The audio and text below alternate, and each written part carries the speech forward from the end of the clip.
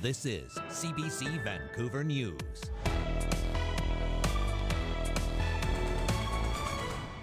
Eight hours with our baby in the middle of the night. It's just getting a bit frustrated. Parents and health workers worry with long waits at BC Children's Hospital as Ottawa and the provinces talk healthcare funding.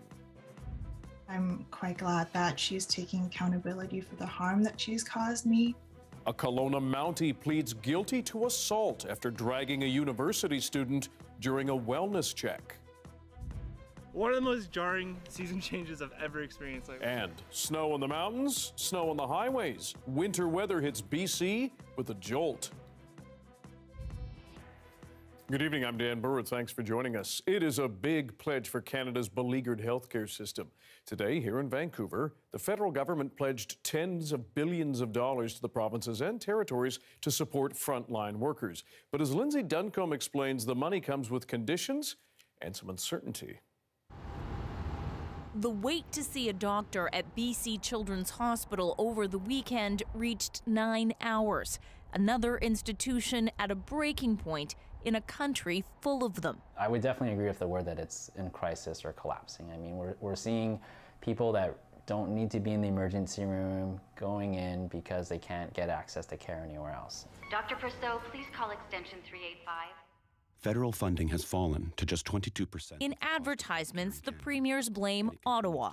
The federal government says this year provinces will receive $45.2 billion in health transfers, plus a one-time payment of $2 billion. The provinces say they need an additional $28 billion annually.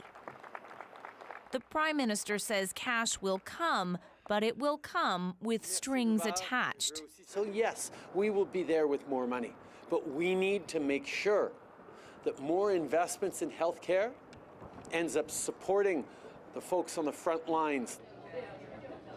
Specifically, the feds want the provinces to share data to make sure the money is actually solving problems such as long wait lists and shortages of doctors and nurses. The federal government says it will also negotiate with provinces individually on specific funding. Renewed healthcare from the provinces, optimism, but no initial agreement. The federal government saying that they are prepared to invest more is good news, and we look forward to seeing details. It's unclear if a deal will be reached here this week. Even if it is, money is unlikely to flow until after a possible meeting between Canada's premiers and the Prime Minister. Canadians will have to wait, just like they do in emergency rooms. Lindsay Duncombe, CBC News, Vancouver. As Lindsay mentioned, the weekend brought long waits at BC Children's Hospital, and those continued today. As Leanne Young shows us, both experts and parents say it's clear the system is seriously strained. Whoa, whoa. Life is full of risks when you're not even a year old. But when the Clausens' then 5-month-old banged her head before bedtime, they didn't want to leave her health to chance. I thought she was probably fine because she was behaving normally, but I called 811 just to make sure, and they advised us to go to the hospital. They rushed to BC Children's Hospital, only to end up waiting 8 hours overnight before the family was led into a room. They only brought us into a room after I complained. We were trying to be gracious and understanding, but 8 hours with our baby in the middle of the night, was just getting a bit frustrated. It took another 3 hours to see a doctor who was apologetic. So I had a conversation with the doctor, and she admitted that it was a system problem and told us to write in, saying, yeah, we need help. That was in June. Yesterday, again, wait times at BC Children's Hospital was estimated at more than 8 hours. This family physician says she feels for her colleagues there. Having worked in emergency rooms myself as well, there's nothing more helpless feeling than knowing there are sick people outside in the waiting room that you cannot get to. Excessive wait times are just a symptom of systemic issues, she says, and the worst might be ahead. If this is what it looks like now, and we haven't hit what is traditionally the peak of respiratory virus seasons, what is going to happen in November, December, January, and will the hospital system and the healthcare system, frankly, be able to sustain that? In a statement, BC Children's Hospital says they are busier than normal. Prior to April of last year, there were 135 visits per day. Now they average up to 150 visits. Half of the patients who showed up last month didn't require emergency care. Families like the Clausens say authorities need to step up with solutions. We got to put the politics aside, the infighting. It doesn't matter to us. That stuff is irrelevant when we're waiting in a waiting room for 11 and a half hours. Something has to happen at a structural level, like quickly. For now, they just hope there won't be another ER visit in their future. Leanne Young, CBC News, Vancouver. New data suggests more than 2,000 people in BC will be killed by toxic drugs by the end of this year. It would be the second time this province has surpassed that grim benchmark in as many years. The BC coroner shows at least 171 people were killed in September of this year, putting the province's total at more than 1,600 who have died so far in 2022. The vast majority of those killed have been men between 30 and 59 years old. Toxic drug deaths are the leading cause of unnatural death in BC. 6 people on average are killed every day.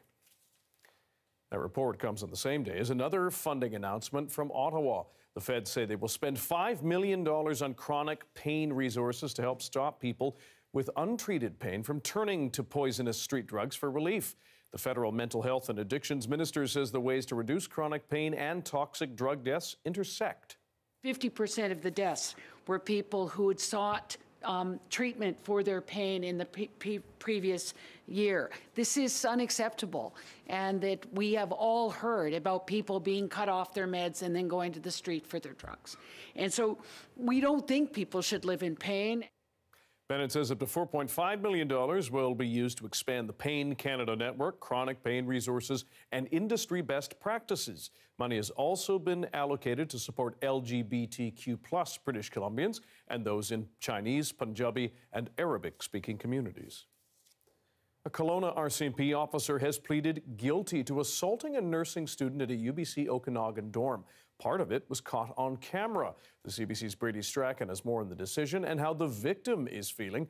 A warning for you, some people may find images in this story upsetting. Today was supposed to be the first day of the trial for RCMP Constable Lacey Browning. But at the start of the hearing, Browning stood up in court and announced that she intended to plead guilty to assaulting nursing student Mona Wang. The assault happened in early 2020 during an RCMP wellness check. The case made international headlines after video of the assault emerged later that showed Constable Browning dragging a young nursing student named Mona Wang out of her dorm room, down a hallway and into the building's common entrance area. Wang was handcuffed and lay motionless on the floor as several other students walked into the building past her and Browning. At one point, Browning was seen lifting Wang up by the hair and also stepping down on her head with her boot. Video of the incident prompted outrage and calls for police reform on social media. In a civil lawsuit and in interviews, Wang said she was experiencing mental distress, and her boyfriend called the RCMP for a wellness check. She claimed Browning didn't offer medical assistance, but handcuffed her and assaulted her. She said the incident left her with bruises and swelling on her face, along with emotional trauma, feelings of humiliation, shame, and embarrassment. The civil lawsuit was settled out of court. The RCMP launched a criminal investigation last year, and Browning was charged with assault. Browning initially pleaded not guilty to the charge. Upon the news of the guilty plea today, Wang says she was relieved her attacker accepted responsibility for the assault. Wang says there needs to be a systemic change in the way people suffering from mental health issues are treated, especially in the case of wellness checks. We deserve more compassion and more resources in order to combat this medical issue. I don't believe that police responding to these calls is the right route. Wang says she'll be paying attention to the sentence the court decides for Browning, and she says she hopes she won't be allowed to continue to work as an RCMP officer. Since the incident, Wang has continued her nursing studies and now works as a psychiatric nurse. As for Browning, she'll be back in court to set a date for sentencing. Brady Strachan, CBC News, Kelowna. WestJet was forced to cancel more than 24 flights today, saying a system-wide outage over the weekend is at least partly to blame. The Calgary-based company scrubbed flights en masse over the weekend after an apparent cooling issue caused the company's data center to shut down. The airline canceled more than 200 flights, and others faced serious delays. Many passengers at YVR say they had trouble rebooking flights today. No one walking around to help, so I'm just like laughing by myself because I have no idea what's happening. So I don't know, we'll see where I end up today, I guess. My flight was really supposed to fly out at noon, and then I got a notification yesterday that I got delayed for about an hour. So I was like, okay, whatever, I understand that. And then I got 2 or 3 more emails after that saying delayed, and now it got delayed from noon till flying out at 7 o'clock tonight. Yes, got moved tonight. I'm hoping I can go through. I'm already delayed 24 hours. Yeah. So we stayed in the hotel last night. To log in on, I tried to check in online, but it's in error. Many times it's in error. You cannot check in, so they asked me to come log in on the counter.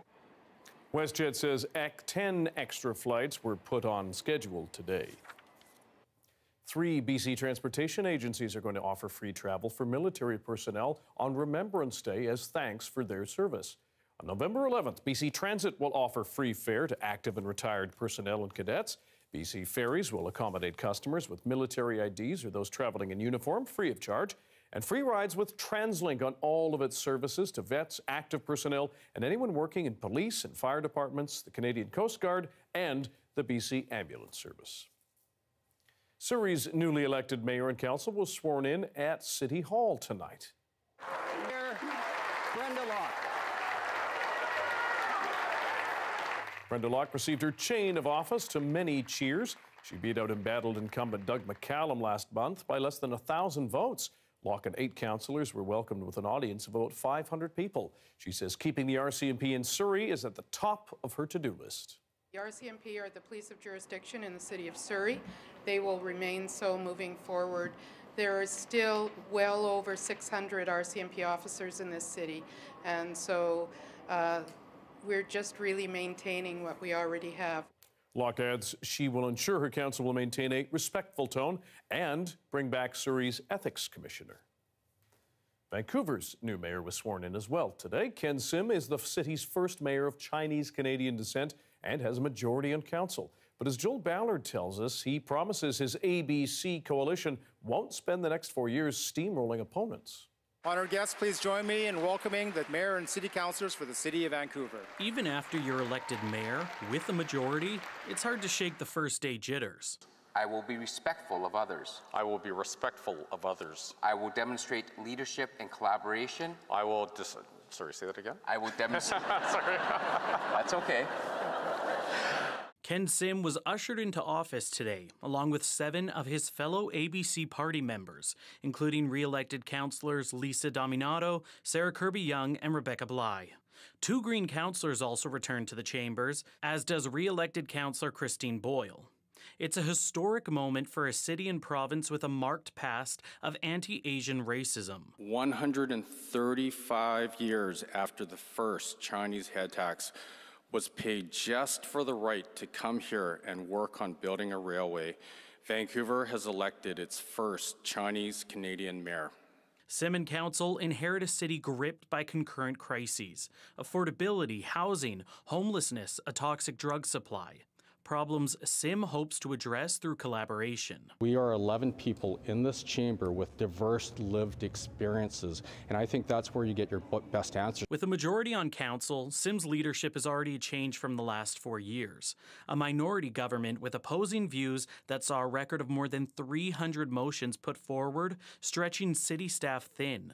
But while they're open to collaboration, the outlying councillors say they will also provide balance. I think we have a responsibility to disagree well and respectfully, and I certainly will speak up. Where it's going to come to a crunch, I believe, is around the budgets. That's where we voted differently more often than not in the previous council.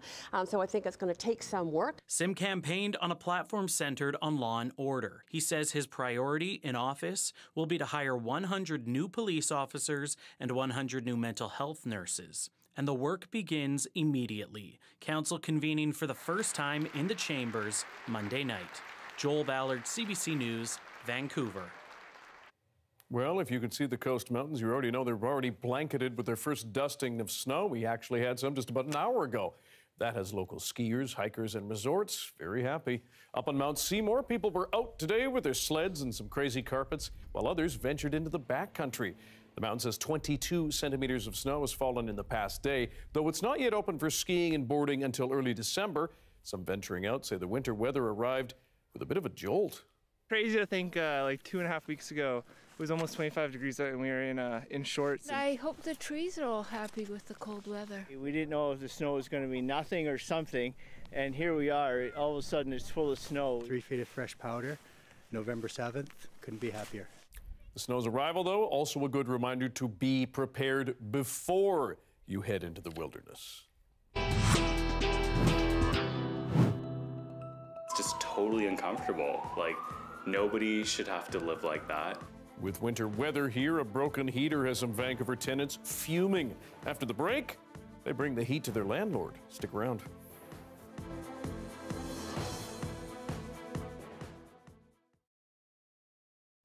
And hello to everyone watching our commercial-free live stream. Good to have you here. An Alberta mother is being recognized for her personal loss and sacrifice. Her son was the last Canadian soldier killed in Afghanistan. She sat down with the CBC's Travis McEwen to talk about the way she is honoring him. July 5th. Candy Greff is reflecting on photos and memories of her son, Master Corporal Byron Greff. It's been 11 years since he died in Afghanistan. She's still grieving the loss, but she finds courage when thinking about why she misses him. Such a good soldier, such a wonderful son and father, husband, brother, cousin, grandson to everyone. I think I get that power and strength from him somehow. In 2011, Byron was killed by a suicide bomber. An armored bus was carrying troops through Kabul when it was struck by a car. The 28-year-old was the last of 158 Canadian soldiers who were killed in Afghanistan. He was scheduled to come home for Christmas, so we said, goodbye, see you at Christmas. Give him a big hug, and you just don't realize that's the last hug you're going to get. Inside the Lacombe Legion is the Byron Greff Memorial Hall. And the Legion were the ones who nominated his mother, Candy, for the National Silver Cross Mother Award for this year. And it's why she's going to be in Ottawa on Remembrance Day, laying a wreath. I want to do right by them and stand tall and do what I need to do in honor of all of those sacrifices through all of the years, not just Afghanistan, all of the years that people have lost their loved ones. When she lays a wreath at the nation's capital on Remembrance Day, it's also a tribute to her son. She's already wearing the Silver Cross medal proudly. I'm reflecting, thinking that he's looking down at us from heaven and that he is thinking, good job, Mom. Good job. A sentiment she'll likely lean on over the next couple weeks, helping her to honor a determined son who still inspires her. Travis McEwen, CBC News, Lacombe. It's just so difficult. She was very...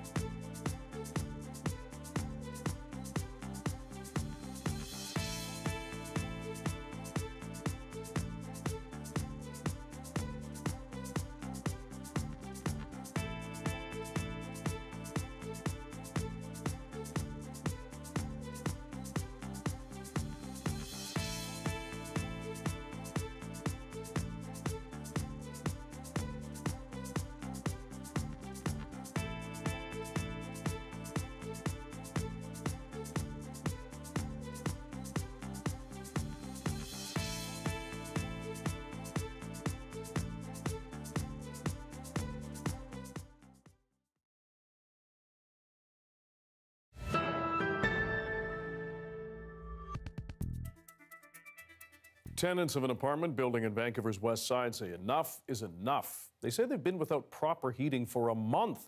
The landlords insist they are working to fix the problem, but as Janella Hamilton tells us, with the mercury dropping, the tenants are tired of waiting in the cold. As someone who often works from home, Joshua Chartrand spends a lot of time in his apartment, lately layered in shirts and fuzzy blankets, surrounded by space heaters.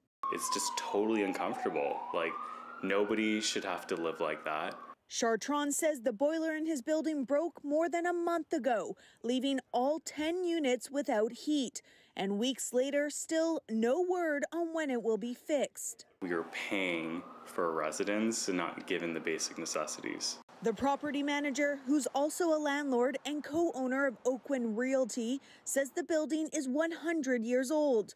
Because of its age, additional steps need to be taken before a technician can replace the boiler. So we have ordered tests for the room because there may be asbestos, and we've booked an abatement company if there is, and then, following that, the boiler. The company says the new boiler will cost around $60,000, and it's not a quick or easy purchase. Under the Residential Tenancy Act, primary heating issues are considered an urgent emergency repair. We are treating this as an emergency, and it is going to depend on the trades that we have in place. CBC News reached out to 2 different boiler technicians. Both said asbestos testing could delay repairs by a few days, and new boilers are readily available in BC. This lawyer, who advocates for tenants, says landlords are responsible for supplying an alternative source of heat while working to solve the issue within a reasonable time. Chang says every unit has been provided at least one space heater. We've been supplied tower heaters, which only do so much, and you can only plug a few in before it breaks the circuit anyways. In an email, Oakwyn Realty instructed tenants to strictly follow the safety guidelines when using the space heaters, including turning off the heater when you leave the room or go to bed. Chartrand is considering going to the Residential Tenancy Board, but has been deterred by the backlog of cases. So it still could be a number of months before that even would go to a hearing simply about an order for the landlord to repair the underlying issue. Until heat is restored, Chartrand wants at the very least for his landlord to reduce everyone's rent. And I was just told it's not approved and that maybe hydro could be subsidized in a way, and we had to be patient. But with freezing temperatures right around the corner, Chartrand says residents can't wait much longer. Janella Hamilton, CBC News, Vancouver. There's a live shot of Georgia Street. Wind warnings, snow warnings, and it is getting colder across BC. Winter weather has abruptly arrived in the fall. In fact, more snow was falling across the south coast not too long ago. Johanna will have your BC-wide forecast after this.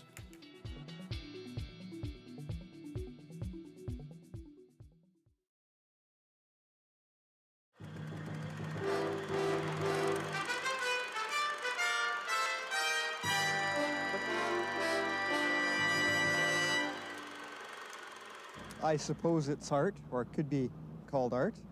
I take it that's the Madonna book, or? Well, no, this is not Madonna's book of explicit erotic photos. Try again. Do you recognize who it is?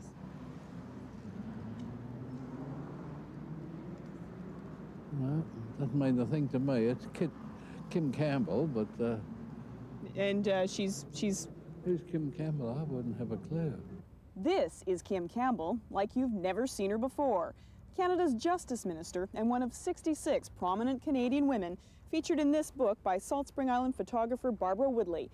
The book features women like former Olympic skier Nancy Green-Rain, and here's actress Cynthia Dale in what some might consider a fairly provocative pose. Still, it's this photograph that's getting all the attention.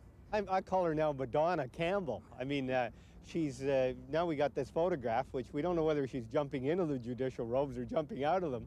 The comparison between me and Madonna is the comparison between a strapless evening gown and a gownless evening strap. I mean, let's be serious. I don't know what we're going to see next. Maybe a Blonde Ambition tour and perhaps a coffee table book, you know? I mean, you know, hello, shoulders are not naughty bits. Well, we'll let her Vancouver Centre constituents be the judges of that.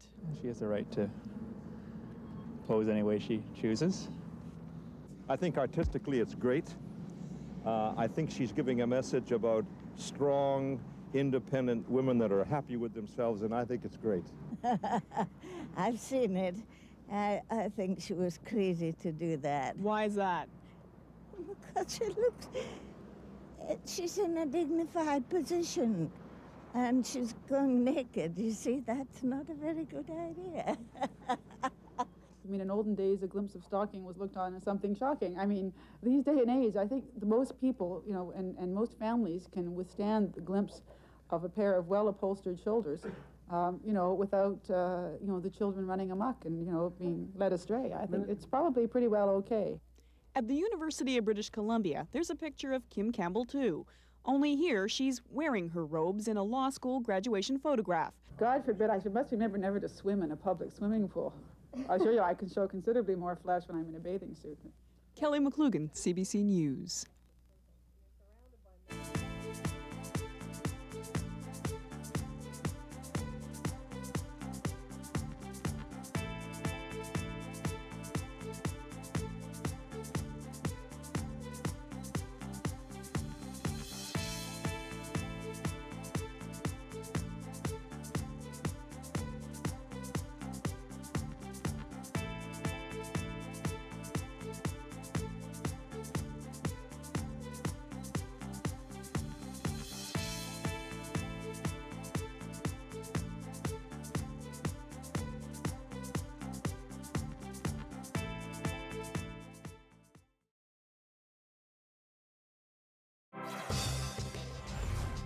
Hi, I'm Amy Bell, and here's what's in your CBC Vancouver inbox.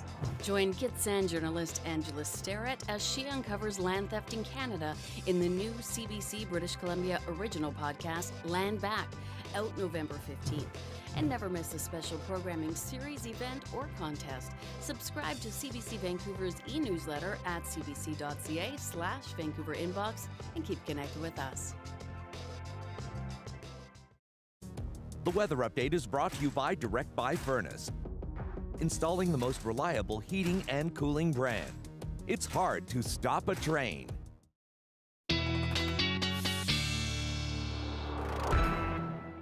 Our BC-wide weather forecast now with meteorologist Johanna Wagstaff. Joe, interesting day out of the sky, especially when winter arrives in fall. In early fall. We've had date. exactly. We've had all 4 seasons pretty much in the span of just a couple of weeks, and at least 3 of those seasons in the span of 3 days, with those back-to-back-to-back atmospheric rivers, the windstorm Friday night, the first snow for much of Metro Vancouver yesterday, and now that Arctic air mass bringing another shot of snow. Let me show you what this looks like on the satellite and radar. So we have 2 competing systems. The Arctic outflow is now set up across the province. You know, that means the cold, dry air from the interior racing through the valleys and inlets towards the coast. That's what's leading to those strong winds across the strait. Meanwhile, that spinning low just off the coast of Washington, injecting moisture into this story. And that's why we are seeing wet snow once again across Metro Vancouver. Accumulations will likely stay above 150 meters, but if you like the look of those dusted local mountains, a lot more where that came from as things clear out tomorrow afternoon. So Howe Sound under that wind warning, snowfall warning along the Malahat, Goldstream, up towards Nanaimo. And we still have those snowfall warnings for the mountain passes as we head through into the Kootenays. And on top of that, those outflow winds bringing 110 kilometer per hour gusts to places like Prince Rupert and Terrace overnight into tomorrow morning. And those, of course, are coming from the northeast as those winds race towards the coast. Taking you through that precip forecast, it is clearing. So we're going from snowy and cold to clear and cold. Here's 7 a.m. Most of that precip will have ended. It's going to be a lovely afternoon, just cold. And if you thought the past couple of days were chilly, we are still to get into some of our coldest temperatures across the province, -20s for places like Prince George over the next couple of days. And here in Metro Vancouver, Dan, those -2 temperatures will feel more like a -7 in the morning with wind chill. So now we're into the winter phase of our 3-day 4-season event. Whew. In the fall. In the fall. In the fall. Hard to keep track. Thanks, Joe. Yes, you're welcome. And that is your late news for Monday. Thank you for joining us tonight. For news anytime, check our website, cbc.ca/BC. Your next local news is on the early edition on CBC Radio 1. That starts tomorrow morning at 5 o'clock. Have a good night.